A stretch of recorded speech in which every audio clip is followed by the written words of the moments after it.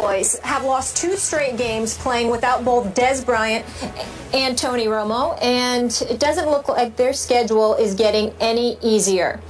This weekend they play host to the Patriots, then a bye followed by games at the Giants and home against the Seahawks. So again, this weekend the Patriots, a bye followed by games at the Giants and the Seahawks. Darren Woodson, our former Cowboy, in the house. Good to see you, as always. Welcome back. Thanks for having me. Sorry to do this to you. Are your Cowboys done? No, it's October 8th, am I right? Yeah, no, they're not done. I mean, this is still a long season to go on here, and I understand people are saying, well, Tony Romo, we're not sure if when he's going to come back. Dez Bryant, we're still not sure. He's their guy that makes the big plays, and I understand all that. But it's October 8th. We have to give this time. Right now, they're 2-2 in the division. They've got 2 NFC East wins under their belt right now, and they're going to get guys coming back. Greg Hardy's coming back this week, and he's not going to do probably much this week, but in the long haul, Randy Gregory will be back in the next couple of weeks. Rolando McClain, who's the guy that's the strength of that deal. I know they talk about Sean Lee being the guy making the big plays, but Rolando McClain brings that physicality to that defense. And they actually do hope Sean Lee is going to be able to play this week with concussion protocol. Yeah, so I still think this team still has a chance, and they're playing in a division where in the NFC East right now where the Eagles are 1-3. They don't scare anyone. You can't tell me the Washington Redskins bring any fear to anyone in this league, and they've already beaten the New York Giants. I still think they have a shot to win this division. It's going to be over the long haul. They're going to have to play better than what they've been playing, especially defensively. The one part that really scares me with this team is this.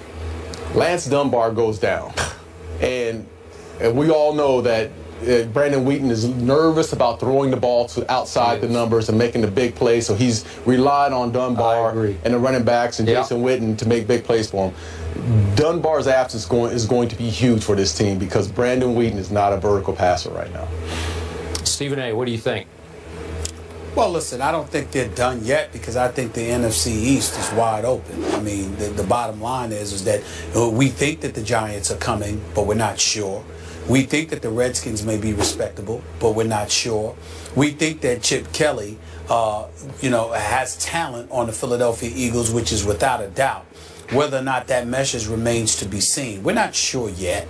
And I think because we're not sure, it's all about when Tony Romo can get back. If Tony Romo can get back with 8 games left in the season, then I think regardless of the state of affairs that exist with the Cowboys at that particular juncture, if Tony Romo gets back and he's healthy enough to do his thing, I think that's going to take the Dallas Cowboys a very, very long way.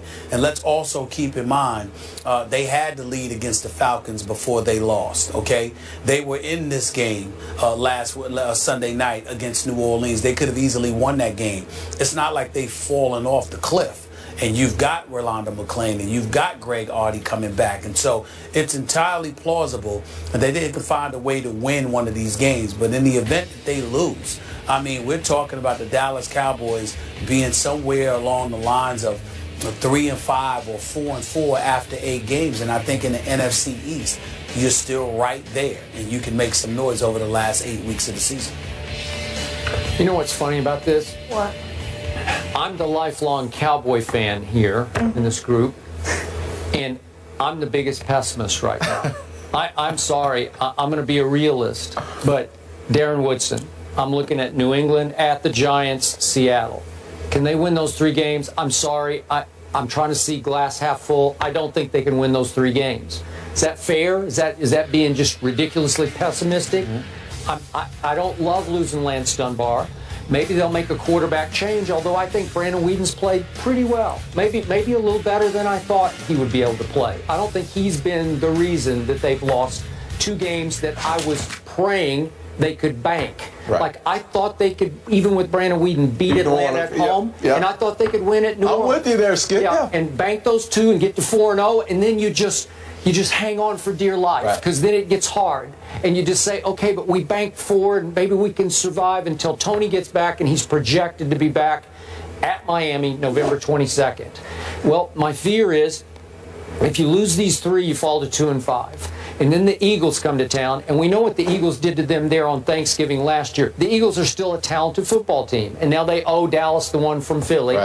and they like playing at Jerry World because everybody likes playing at Jerry World. You and I have talked about that before. So is that a gimme for the Cowboys? No, it's not a gimme. So what if, worst case, you fall to 2-6?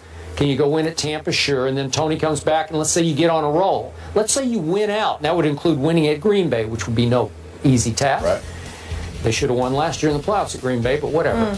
But let's say you get on a late roll and you get to 10-6. And if you eke into the backside of the playoffs, you get the last berth at 10-6. I would love this team. Like if they got hot at the end, you know, that would work. What wins this division? What record wins this division? That's the big question. Okay. Is it 9-7? 9-7. 9-7, 8-8? 9-7. 8-8. Yeah, well, that would help. I mean, if you could win it with 10-6 on a late rush, and you actually got a home game in the play. Okay, not that this team is so good on the road. Listen, they just took Drew Brees to overtime. That was pretty great. Listen, that's not saying much. Okay, but still, Saints aren't saying. Still, I understand, but given who the Cowboys are, given that they lost Sean Lee in the first half and Lance Dunbar in the opening second half kickoff, to hang in there, the defense has been pretty awful lately. To me, I don't know, it's been shockingly, and the offensive line has not exactly blown anybody off the ball. Yeah. So it's a little scary to me, but this is the kind of team, if it could get healthy and get hot, look out. Exactly. And that's what they're banking on. Just trying to get healthy. And you're going to have to understand this. They're going to, at some point, they're going to start getting a little bit better. They're bringing these guys back in. They're going to start getting healthy. Other teams are going to start losing people as well. I mean, this is the NFL. Week in and week out, you start having injuries that compound. I could easily see this team going 8-8, 9-7, and bouncing back and trying to get hot at the end of the season. We just have to wait and see. Okay, now I feel better. Next question. Stephen A., do you feel good too? Everybody good here? Yep, we're good. Well, I just want to be very, very clear. Okay. It doesn't matter to me what one way. It matters to Skip what happens to the Cowboys. It doesn't matter to me if they lose. It doesn't matter to me if they fall apart. I don't care. I'm not going to lose any sleep over it. Yes, you are. Hold on. Real quick. I'm sorry. I have to correct my friend Stephen A. Smith. It matters greatly to him if they start winning because he would lose sleep, because he would lose face. That's true. Yes. Well, not during the regular season. I expect them to win during the regular season. Yeah. I will lose sleep if I think the Cowboys are going to end up in the Super Bowl. I will tell you right now, I will confess on national television when I will obviously have sleepless nights. If the Dallas Cowboys advance to the NFC Championship game and they are 60 minutes away from a Super Bowl appearance, that week will be very, very difficult for me to sleep, because if they win that game, I promise to wear Dallas Cowboys paraphernalia all week long. Oh, yes. Okay, so that would not be happy for me. I will not be pleased with that. I'd be sick to my stomach. Anything prior to that, I'm cool. It's no biggie. As long as they don't get to the NFC Championship game and make me very nervous for that week, I'm going to sleep quite well. Good. Good thing you look good in blue. All right, the Giants, Eagles, Redskins tied for first in the division. That'll change after this week. The Pats face the Cowboys, Redskins, Falcons, Saints, Eagles, and Niners, Giants Sunday night. Up next, we go back to basketball, but we stay in New York. The Knicks are back in the news, but for all the wrong reasons. Darren, thank you so much for joining us. I apologize. That was very rude of me not to thank you there. We'll fill you in on the Derek Fisher-Matt Barnes fight. That's coming up next. Cowboys have lost 2 straight games playing without both Dez Bryant and Tony Romo, and it doesn't look like their schedule is getting any easier. This weekend they play host to the Patriots, then a bye followed by games at the Giants and home against the Seahawks. So again, this weekend the Patriots, a bye followed by games at the Giants and the Seahawks. Darren Woodson, our former Cowboy, in the house. Good to see you, as always. Welcome back. Thanks for having me. Sorry to do this to you. Are your Cowboys done?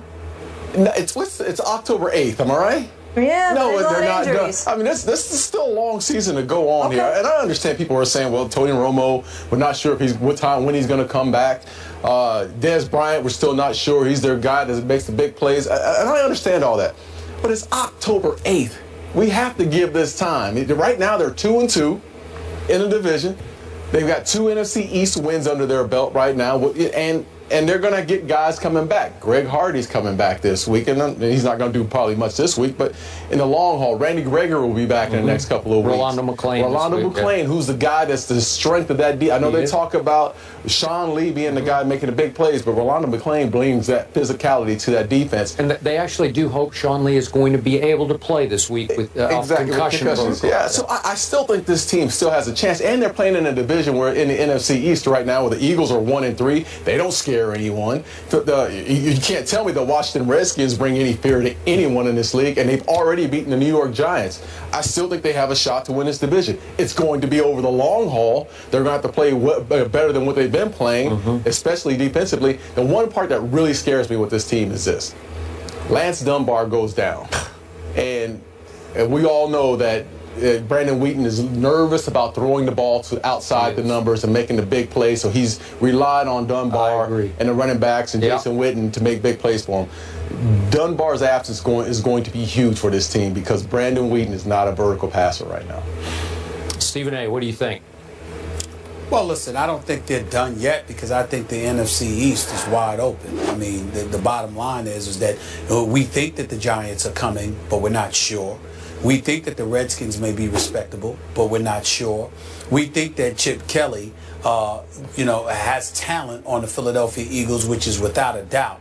Whether or not that meshes remains to be seen. We're not sure yet. And I think because we're not sure, it's all about when Tony Romo can get back. If Tony Romo can get back with 8 games left in the season, then I think regardless of the state of affairs that exist with the Cowboys at that particular juncture, if Tony Romo gets back and he's healthy enough to do his thing, I think that's going to take the Dallas Cowboys a very, very long way. And let's also keep in mind, they had the lead against the Falcons before they lost, okay? They were in this game last Sunday night against New Orleans. They could have easily won that game.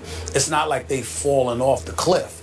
And you've got Rolando McClain and you've got Greg Hardy coming back. And so it's entirely plausible that they could find a way to win one of these games. But in the event that they lose, I mean, we're talking about the Dallas Cowboys being somewhere along the lines of 3-5 or 4-4 after 8 games. And I think in the NFC East, you're still right there. And you can make some noise over the last 8 weeks of the season. You know what's funny about this? What? I'm the lifelong Cowboy fan here in this group, and I'm the biggest pessimist right now. I'm sorry. I'm going to be a realist, but Darren Woodson, I'm looking at New England, at the Giants, Seattle. Can they win those 3 games? I'm sorry. I'm trying to see glass half full. I don't think they can win those 3 games. Is that fair? Is that being just ridiculously pessimistic? I don't love losing Lance Dunbar. Maybe they'll make a quarterback change, although I think Brandon Whedon's played pretty well. Maybe a little better than I thought he would be able to play. I don't think he's been the reason that they've lost 2 games that I was praying they could bank. Right. Like, I thought they could, even with Brandon Whedon, beat Atlanta at home, and I thought they could win at New Orleans. I'm with you there, Skip. Yeah. And bank those 2 and get to 4-0, and then you just hang on for dear life, because then it gets hard. And you just say, okay, but we banked 4, and maybe we can